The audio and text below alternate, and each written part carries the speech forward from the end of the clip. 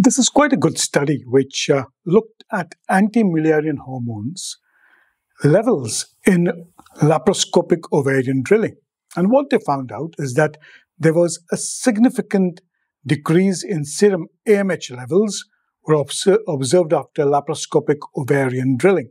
Now, laparoscopic ovarian drilling in the past was extensively used to correct polycystic ovarian syndrome.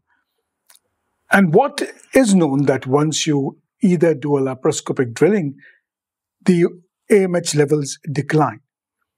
This is consistent with multiple studies, but they also found out that this decline was due to correction of pathological causes of PCOS and mainly the high amount of follicles that are present and leading to normalization.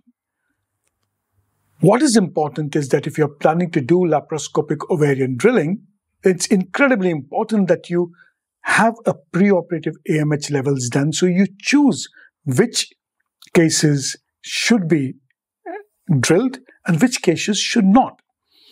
Also, what this study suggested was that while the AMH dropped, cycles started normalizing and becoming more regular. And that is one of the best changes that you see.